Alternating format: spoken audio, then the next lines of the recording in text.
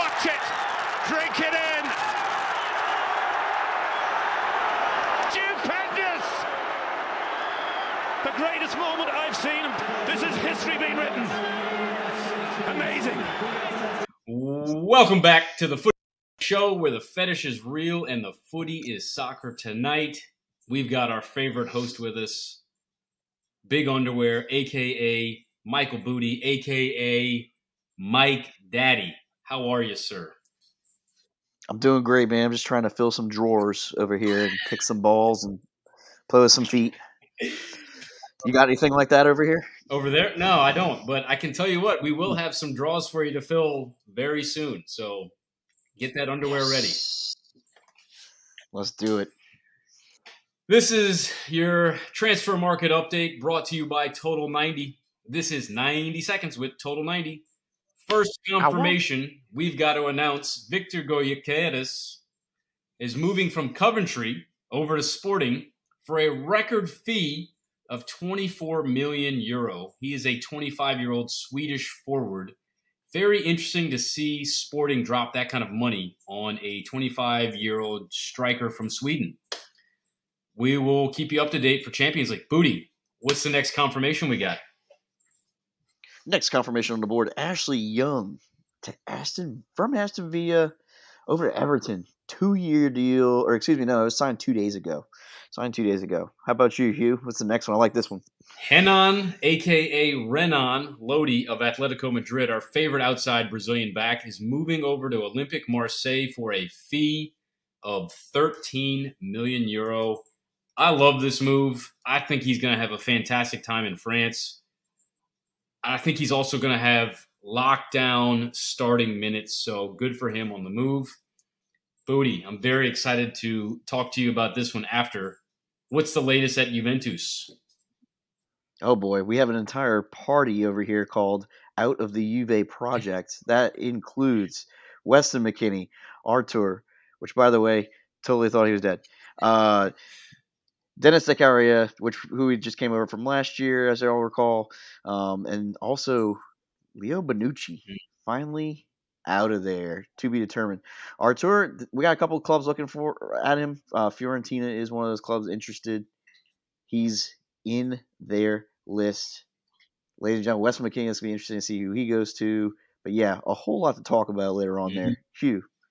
Next, we've got one of my favorite young strikers out of France, Moussa Diaby of Bayern Leverkusen, right winger. Had a lot of success under Xabi Alonso. Official bid has been sent by Aston Villa for 35 million. It has been rejected. Negotiations are ongoing. Player wants the move. I can see this deal getting across the line.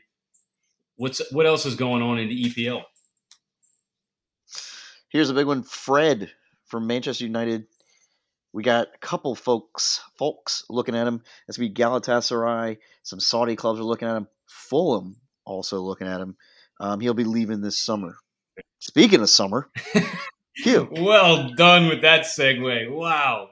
Jan Sommer of Bayern Munich has been on the eyes of Inter, as well as Anatoly Trubin. Inter will be preparing official bids for both keepers, Jan Sommer and Anatoly Trubin. Anatoly Trubin, for those who don't know, is a goalkeeper out of the Ukrainian league for Shakhtar.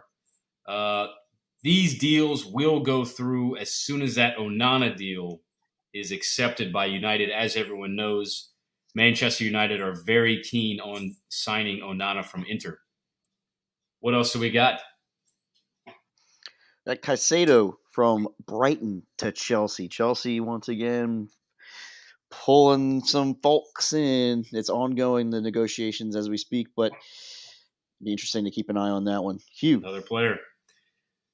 More Saudi. Fabinho of Liverpool has been rumored to go over to Saudi. Negotiations have only begun with the player. No bid has been sent to Liverpool. What other players at Liverpool are rumored to be going to Saudi, Booty? Well, Klopp has given the green light, my friends, to Jordan Henderson. The old man, the old Liverpool legend.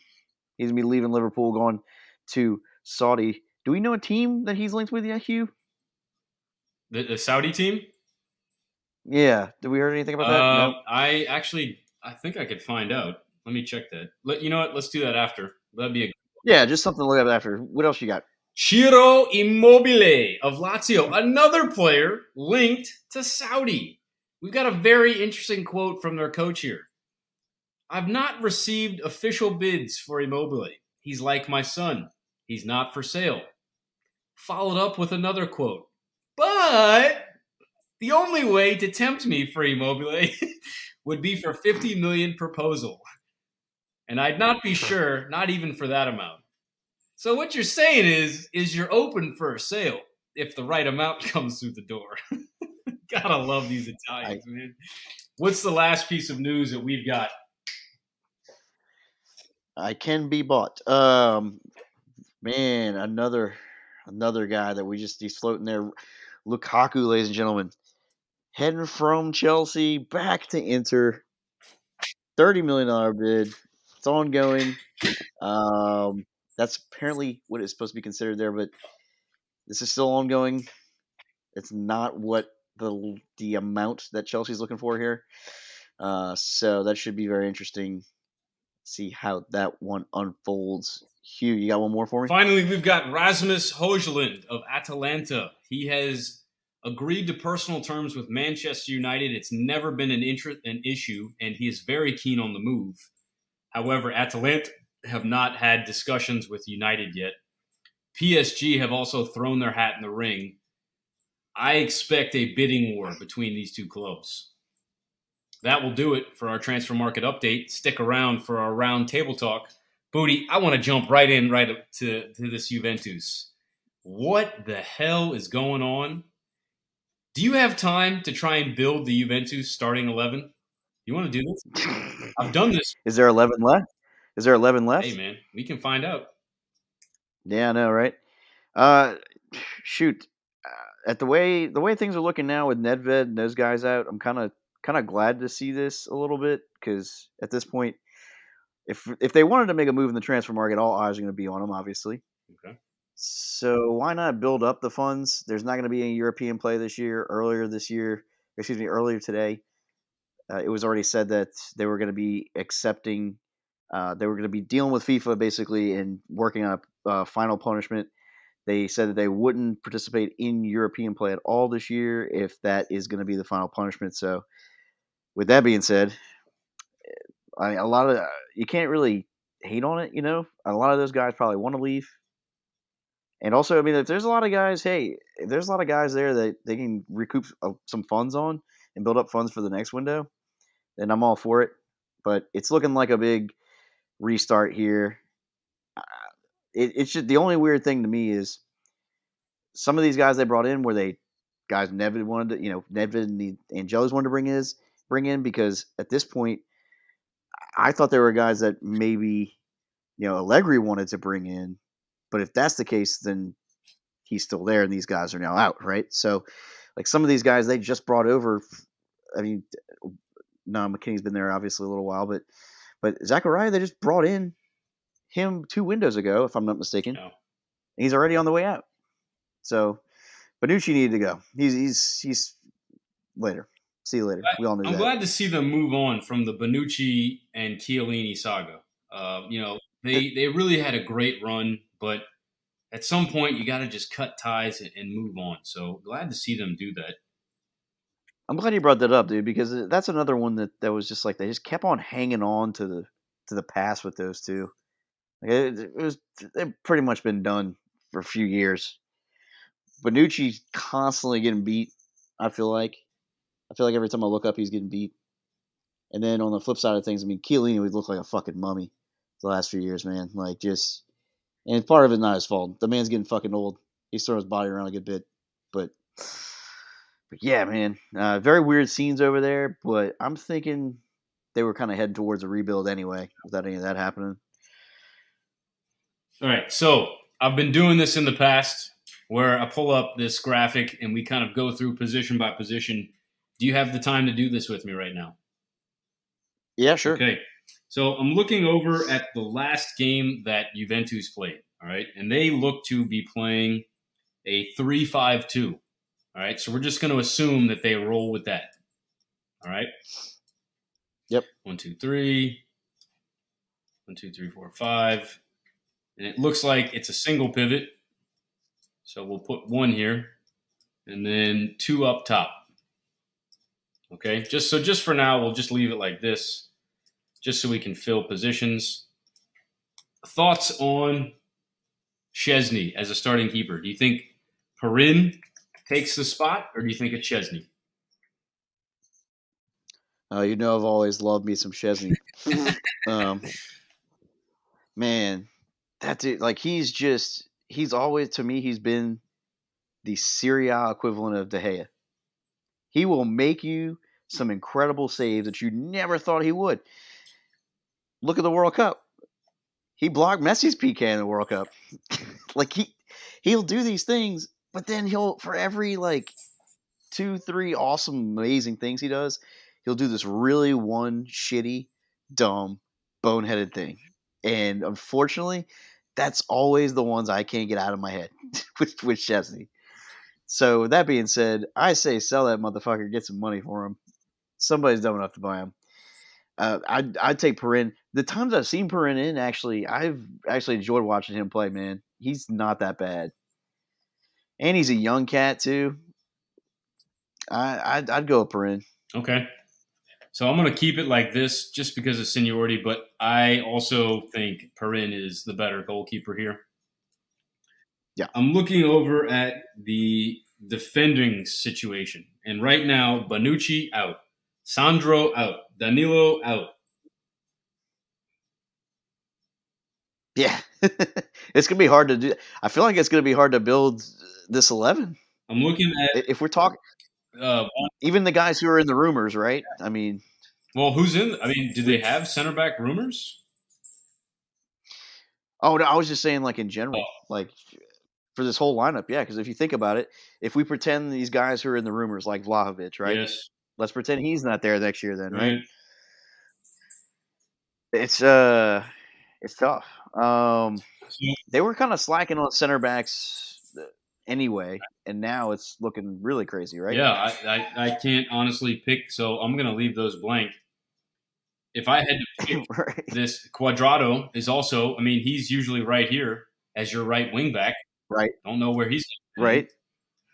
We do know that Rabiot will be there. We do know that Locatelli will be there. So I'm going to put Locatelli right here. I'm going to put Rabiot right here.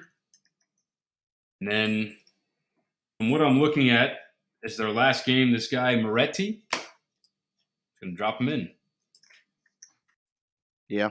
Bremer. Do you have Bremer? Ooh, no, Bremer's in. Bremer's here. That is a great fucking shout. I'll put Gatti here. I always forget about Gatti. He's new. He's a young guy now. Yeah, they were 25. I was reading about him like on their site, like way back, like when they were first looking at him. You know what's going here? Well, I can't remember what you got. That's right. That's right. That's one thing I'm very excited about. I've seen some way. So midfield right now, the only position we really don't know for certain because it was occupied by Cuadrado is the right wing back position. I'm looking through their squad right now. Booty, do you have any idea what? My only guess would be maybe Danilo over there. He's also gone. He's also Sandro Danilo. Right. You know what might happen? Weah is a right winger for us, and I'm looking. Kostic. I saw played on the left wing back, and this was Cuadrado. So I would imagine you slide Weah in right here because he can play as a right winger. He does for the U.S. Right. But for Lille, he was a left back. It was very interesting, the dynamic that they had him in. So I think your midfield's pretty straight if I'm looking at it. Kostic is a solid player. I really like him. Weah, we know, is he's an athlete. He can play this position. Looking up top, I think it's obvious it's going to be Chiesa. And then I think you guys just bought Milik. So I think here, if we're looking at maybe a backup, maybe you have Moise Keane, right? Yeah. It's another weird one too, man. You've always just assumed he was gonna take that role, and like the opportunities would even be there, but Allegri wouldn't force it. I don't know. I can't tell if it's more that he hasn't had a lot of chances, or the chances he's had he hasn't really taken advantage. 'Cause I feel like the first game he came in for Juve, he scored, and it was a Champions League game. I think it was a knockout round game. Mm. But I've always expected Keane to, like step up and have a bigger role, but Right. it's never really happened. We did forget Rugani back here. Ah, good call. That's your boy. Yeah. That's the last one. Yeah. Okay, decent. Yeah. Decent backline. Bremer for me is just quality. Just really, he's a high quality center back. I also love that he's Brazilian, which means he's got some ball skills. He's not just a big cruiser. Yep. So looking at this is a decent. I could actually see Rovella moving back to where Locatelli is, and then allowing Locatelli to be more of a kind of like a Mazzella. We know that Allegri loves his Mazzellas. Pogba is still on the squad and was not ruled out officially in that list. Do you think he plays here? And that'd be so awesome. I feel like I really don't see him staying healthy anymore. I don't see him like I know it's Juve, to be honest. Yeah. I don't I think they once again did that thing we were just talking about. They bought Pogba because they were just, trying to bring up, latch onto the past a little bit. Mhm. There's good times. They thought maybe some more were left in him, but I thought so too for a second, but it just seems like he can't stay healthy enough. I think he played a whole 10 minutes the entire year this year. Yeah, he was focused on that World Cup, and it wound up biting him in the butt. Yep. Some other players I'm looking at, we have Cal Jorge. You remember Cal, the Brazilian? No. Cal Jorge was bought last summer. He was stolen out of the hands of Milan. Oh, yeah. Remember? Haven't seen him. Yes. Yeah. Another, I feel like Juve does that a lot too, man. Like they'll buy people, like in the past, where Allegri will bring them in, and then he seems to start latching on and like favoritizing them, and then you just don't see him. It's weird. Yep. Same with Keane. Like immediately threw him in there in Champions League. Did well, and you're like, okay, cool. Allegri loves this guy, and then the next thing you know, you don't see him for like 5 years. It's weird. Allegri just does some weird shit sometimes for me. Yeah, I'm with you. So I feel like I have to keep Vlahovic in this list until he's sold. Yeah. But I have a feeling Juve are going to flip Vlahovic and then use that to build their team. Yeah. But this is a really unfortunate summer, being that they missed out on top four and just European play in general, because they rely on that money coming in for European play to help build their squad. It's going to be interesting to see how they come back from this. They're losing so many of their leaders and their veterans. It's going to be a rough season. It's going to be like a year zero for Juve here. Yeah, I like that. Year zero. I like that. When Milan was that's true, man. Every year it was like, all right, back to year zero for Milan. Oh man! Luckily, rebuild city, baby. Luckily, we're on like year 2 or 3 now, so at least we're progressing forward instead of staying. Yeah, right. Yeah. You're on year 3, man. Yeah. Fucking right.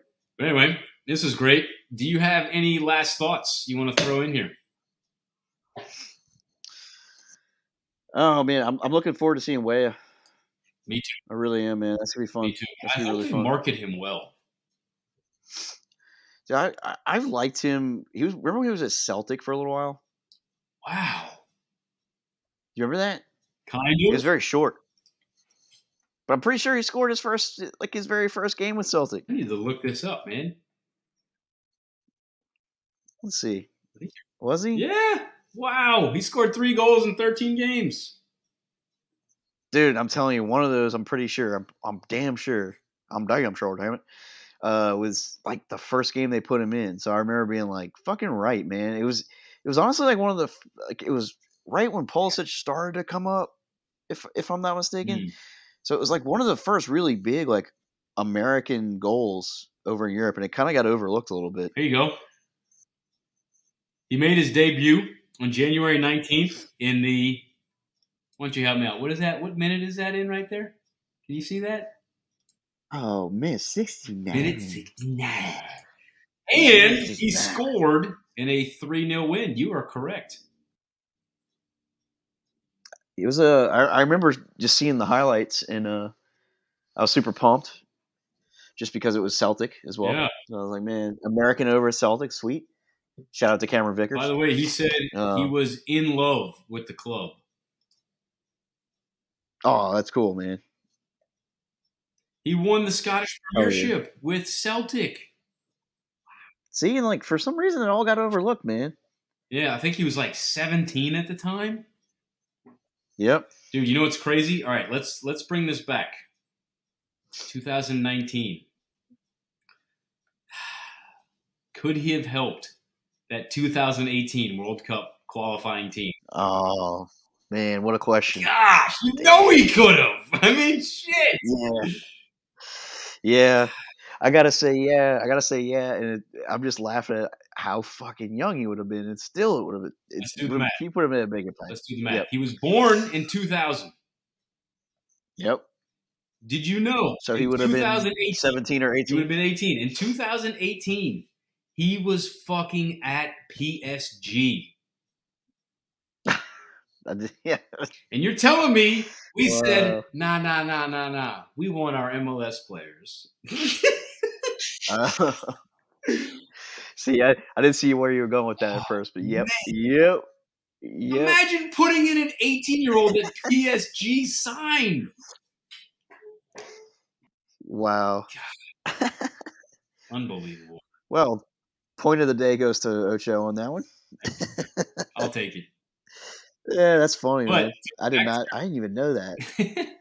I mean, I'm just noticing, and I'm just going back in time to qualifying. You know, he would have been at PSG. So, you know that they knew this. You know that they knew Tim Way was at PSG, and they said, nope. Man. Jordan Morris, though, dog. Well, back to your point, I'm really excited to see him here because I think he will be given a much bigger role like we do on the USA squad. We give him a very important role, and I think he will be given that role. Hopefully Allegri doesn't do his weird bullshit. Hopefully it's like, you're our dude, you're going to become our next Cuadrado, because that would be tremendous for the Team USA. He would now have a consistent position with consistent minutes, which would translate over to his right wing position for us. So I'm here for it. I want to quickly get into shout-outs and give my shout-out to Christian Pulisic, who officially passed his medicals and is officially at practice at AC Milan. We've been seeing the images all over the internet. He and Pioli are already on the touchline having conversations. I'm curious to see how they communicate. I'm wondering if Pulisic knows Italian. How are they? I don't know how they're communicating, but you know, they were seen talking to each other, and it just head over heels for the LeBron of soccer. Yeah, he apparently said he has some Italian roots. Oh, let's look him up. What's your? I just saw that pop up. It just popped on my phone. I don't know what app it was on, but yeah, he was saying he had some sort of Italian roots. Dude, hold on. Pulisic's paternal grandfather, Matej Pulisic, was born in Croatia. Okay. Pulisic added that his paternal grandmother, Johanna Di Stefano, was Sicilian, noting that my dad, her son, has an Italian flag tattooed on his forearm. Pulisic obtained Croatian citizenship after moving to Germany in order to avoid applying for a Germany work visa. Wow. He's fucking There you go. Italian. Cool. Good fucking shout out there, man. Thank you for adding that on the end. Point for Rudy. Hey, man, I had to. Yeah, right? There you Had go. to. Yeah. It's funny. I just saw it pop up. I didn't actually read into it, so I'm glad you pulled it up. I got distracted. I was like, oh, I got to read that later. Now we know. Now we know. Christian Pulisic, the Sicilian. Dude, by the way, he will never live this down. Do you see this? Yeah. He has been nicknamed, so I'll read this for people who can't see this. He has also been nicknamed the LeBron James of soccer due to a clip from a television show called Pawn Stars.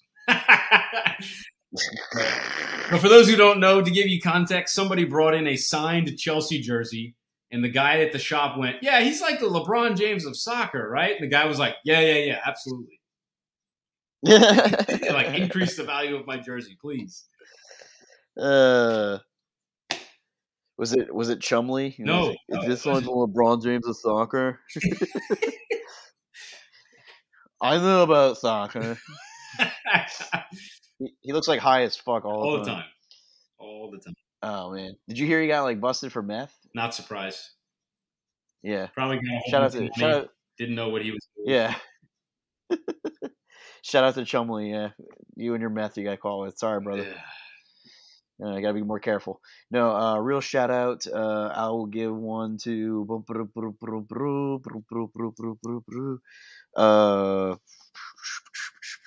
who should my shout out be? My shout out today is going to go to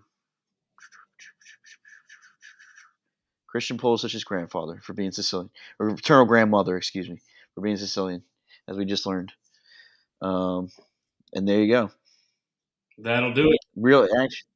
And I'll tell you what, one more, just really quick. Freddie adieu, because we're about to bid you adieu. No, actually, we don't know what Freddie adieu do anymore. But shout out to Freddie adieu. Shout out to Freddie adieu. The real LeBron James of soccer.